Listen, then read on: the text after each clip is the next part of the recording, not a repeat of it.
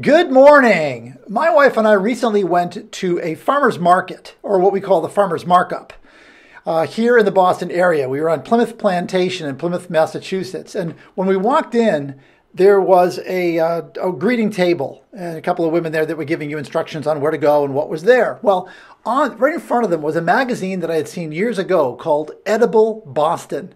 And I remember this magazine for a unique reason in that I once wrote a letter to the editor and I said, please accept these comments in the spirit in which they're intended. But by the time I get done with your magazine, it is torn to shreds. What I'd said to her was, there would be an article that I'd want to read and I'd tear it out. There'd be an ad that I'd want to follow up on and that I'd tear it out. There'd be a recipe in there and I'd tear it out. And what was left was just shreds. And I said, please take this as a compliment. And she wrote me this lovely letter back. And she said, you know what, I'm going to include this letter with your permission in our advertising pamphlet because it really is a unique compliment. What made this magazine so interesting was the paper stock. There was something special about it. And it really gave a visceral experience to an otherwise standard magazine.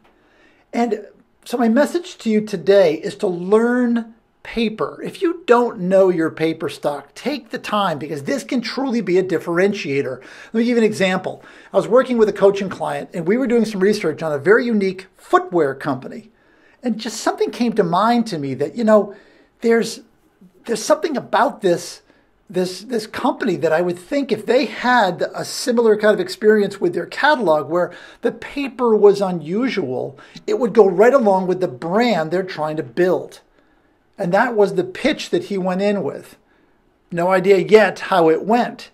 But, we complain about the things that are out of our control. This is something fully within our control. If you know your papers, this can be a great differentiator where you can actually win the bid without being the lowest price.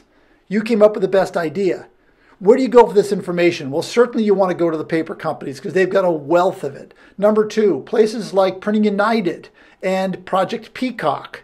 Look for Project Peacock. It's coming all around North America, and I think it's going to Europe as well.